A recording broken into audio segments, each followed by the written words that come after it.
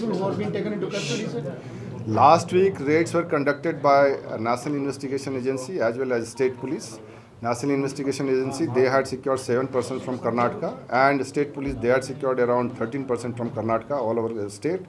So, like continuing with the same thing, we have collected information and we have received information from various agencies that these people who have been secured now, starting from 3 o'clock in the early morning till now, so 11 o'clock, we have brought the operation to halt. So for 8 hours, this operation continued, and more than 80% they have secured, and they are going to be produced before the Taluka Executive Magistrate, who after he is going to remand them to preventive custody, and only after furnishing two sureties, one out of which is supposed to be government servant and one should be a member of his family, then only they will be released. So these people, they were inciting communal violence or public disorder or trying to foment trouble in the society.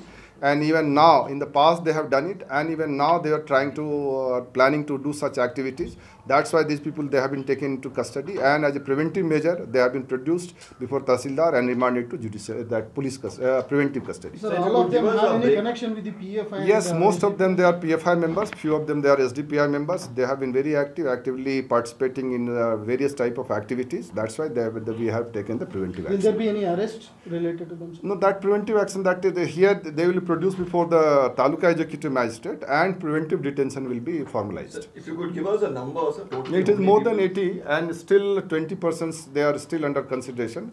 We are questioning them, and then we'll take a decision what to do with them. Today we understand it's only the police, no NIA, but overall Yes. this has a connection to day before yesterday's raids as well, right? Or what happened? No, I told you in the beginning itself that NIA plus the state police, we had conducted raid last week, and in continuation with that, we are doing this thing. Okay. So it's not connected with the NIA's ranks? NIA raids, it is like we receive intelligence from various sources.